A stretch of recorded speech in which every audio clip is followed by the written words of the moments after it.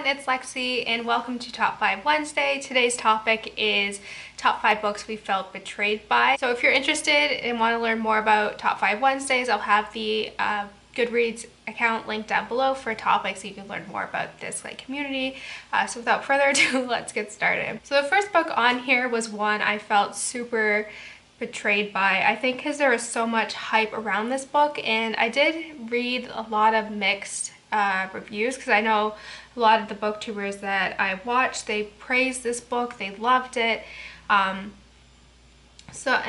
there was some good reads that were like very negative, so I was really like, I don't know, I was very hesitant to read it, but because I knew a lot of people that I watched loved it, so I was like, okay, I'll give it a try. And it was Three Dark Crowns by Kendare, and this book, like, it follows three sisters who are kind of separated after they turn 6, and they each have their own power. There's elementals, naturalists, and then poisoners, and once they turn 16 they have like a year to kill each other off because there can only be one queen. And so I thought this would be like an epic, like very conniving political like book, and I was extremely disappointed. I felt betrayed because like I feel like it promises like so much, like there would be like a lot of conniving and there'd be like this epic like battle, but basically it was 90% of the book like nothing happened. Like I didn't find myself to be very attached to a lot of the characters. Like it was basically setting them up with their love interests, and yeah, like it was just really frustrating. I just felt really betrayed by it because I feel like this book had so much potential and so much that it had to work with, and it just like it had to insert so many tropes, and just like at the same time like so much, like 90% of the book like nothing happened and it was a struggle to get through. The ending like did have potential like to it, like, but I could guess like the big like plot twist at the end, and yeah, I think it was just really disappointing, and I felt like it kind of betrayed me because I felt like it was a very like it came off as a very pro like kind of feminist book, but the girls were more concerned about their relationship, and there's cheating and just love triangles and like if you want to know more about how I felt about this, I'll link my review to it on Goodreads down below, because it was just like I was not happy. So the next one is Empire of Storms by Sarah J. Maas, and I had really mixed feelings about kind of the Throne of Glass series and just the direction it went. I loved the second one, and then the third one was kind of like dull, like nothing happened during it, like nothing really much happened, and then I didn't like the direction that some of the characters were going in. And then the Queen of Shadows was good.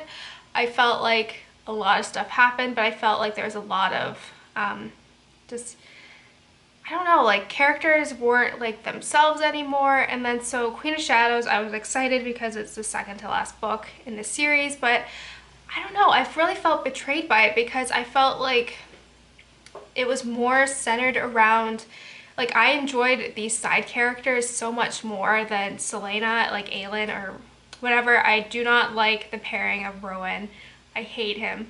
And then like Cale just dropped off the face of the earth, and like it was just like, this is not the Throne of Glass that I knew. And I did feel like a really big disconnect from Selena because like I don't know if it was part of it to be like the big twist at the end, but like it was just like you didn't really get to feel like what she was going, like you weren't really in the mind of her.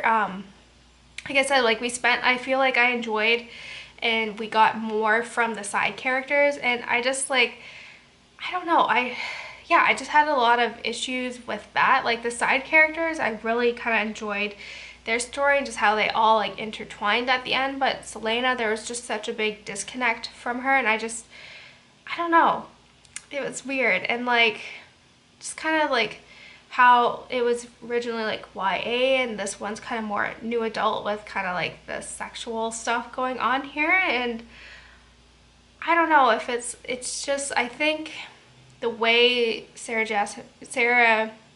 Maas like writes them, it's just, I find them really cringeworthy and awkward. So it was just like, And then this is also another Sarah J Maas book, and it is A Court of Thorns and Roses. Again, I was really hyped about this book. I love the Beauty and the Beast, and it's like not really retelling, and I was really disappointed with the direction this series went. Like the first one, it didn't start out well. It did make up for it in A Court of Mist and Fury, or A Court of yeah, it made up for the second one, but like this one, it was just like Farah drove me nuts. She was not a weak character at all. She kept making like these stupid mistakes over and over and never like really like learning from them, and she was just very weak and naive, and I just didn't like how she was like the abusive relationship that she had with Tamlin, and just like again with the sex scenes were a little like I felt betrayed because Sarah J Maas does make really good female characters, and she did make up for it in the second one, but it was just like nope. Next is Harry Potter and the Cursed Child. I feel like this will be like a lot of people's like a lot of people's top 5 most portrayed books, but like I don't even know how to explain it, but it was just like I don't know, like in my mind, Harry Potter ends with Harry Potter and the Deathly Hallows. Like this is more like fan fiction. I feel like because it was written in prose, like a lot of it, like the characters and just like their emotions is like acted out by the actors, so you don't get that like, or it's written in like the play like script or whatever, and then like when it's written just like a regular book, like you get more out of it. But I felt like I didn't like how it messed with the I felt personally victimized by this, like that's how bad it was, but I didn't like how it messed with the story that we know and love, and just had the time thing, and just like some of it was just like what, and I felt like a lot of like the other characters that we know, like Harry, Ron, and Hermione, they didn't feel like themselves. Like I know it's been like 20 years like in Harry Potter world, like since like the last book ended and like this one, but like it was just like this doesn't feel like them. Like there wouldn't be, I feel like some of the problems that these characters had, or the challenges, I feel like, I don't know. And I didn't care much for Harry's son and like Albus and like or Scorpius. Like I just was like, yeah, this book made me very angry. And lastly, I have The Circle, and I was really excited to read this because I know it's going to be a movie starring Tom Hanks and Emma Watson, so I was like, oh, I'm going to read this book before the movie comes out. And I feel like it did have a lot of potential, but sorry, that was my phone. But yeah, like because especially if it stars like Tom Hanks, like it has to be like to some standard, and I feel like because Emma Watson is starring as May, I feel like she would be portraying this really strong female character, but that was not the case. Like May gets like this job at this really up and coming like technology company. It's kind of like Google, and yeah, Google essentially, and she becomes kind of engulfed in this world where she's more worried about likes, like getting people liking her, how many views she gets, and that kind of just destroys her personal life with her like parents and just all that. And it's just like she's very naive, and I was just like, I don't know if they're gonna change this for the movie because Emma Watson's gonna play her. I don't know. I'm very interested though in seeing how they do the movie because I love Tom Hanks and Emma Watson. I still would go see the movie, but I don't know, this book, I felt like it had so much to live up to, and it just was just like,